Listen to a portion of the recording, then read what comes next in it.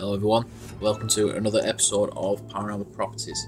In this week's episode we take a look at the Château de Brissac, Maine at Loire in France.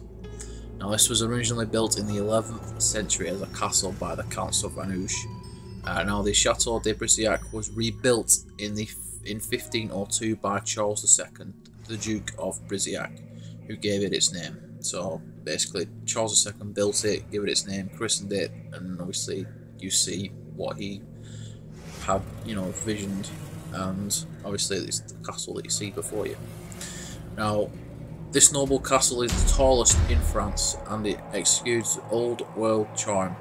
But one of its past residents has shocked more than one visitor. As you see a nice castle there, inside turns a little bit more sinister. Now, a double murder that occurred sometime in the 15th century within the walls of the castle has resulted in one of the more popular ghosts of the Château de Brissac, that of the Dame Vitre, or in English terms, the Green Lady. The current residents, the current Duke of Brissac and his family, have become accustomed to her roaming the rooms, but she has scared many a guest. She's often seen in the tower room of the chapel, wearing her green dress. What's most terrifying, however, is her face. If she looks at you, you'll see that her face has gaping holes where her eyes should and nose should be. So pretty much, that's actually pretty freaky to be honest with you. So basically, the Green Lady roams the castle. She's often seen in the chapel room or the tower room. She wears a green dress and her face is so disfigured. She's got no eyes and no nose. She's just got holes where they should be, and that's pretty terrifying.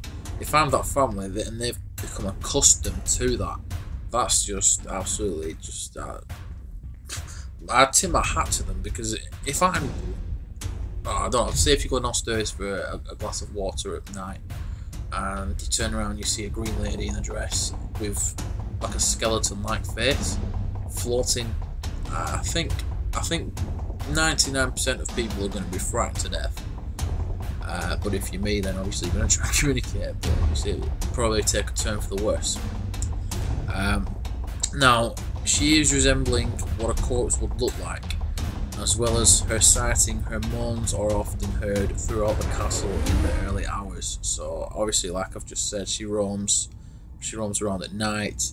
She's in the castle, chapel, tower, and obviously she's probably scared more than one guest. I'm pretty sure she definitely has revenge on her mind for who murdered her.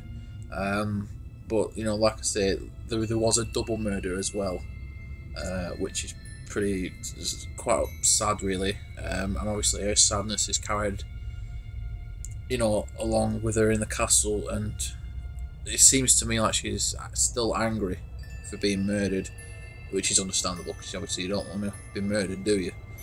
And her ghost is still roaming today, probably with unfinished business to whoever murdered her. So the Green Lady doesn't have a name. I don't have a name for her. If I did, then I'd tell you, but I can't find anything on the Green Lady. If anyone watching this knows of anything, information wise, then obviously please let me know. Tell me in the comments below if you've found the name of the Green Lady. That'd be brilliant. But that's all the information I have on the Château de Brissac in France. So thank you very much for watching, everyone. I do appreciate it. I do apologise for not uploading yesterday. My house was flooded, but obviously now it's sorted, thank God. But thank you very much for watching, everyone. Please stay tuned for more, and I do appreciate the the views. If you're on Facebook, give us a like. If you've come over to YouTube, or if you're on YouTube, give us a subscribe, and that'll be brilliant. Well, thank you very much, everyone, for watching. Stay tuned for more.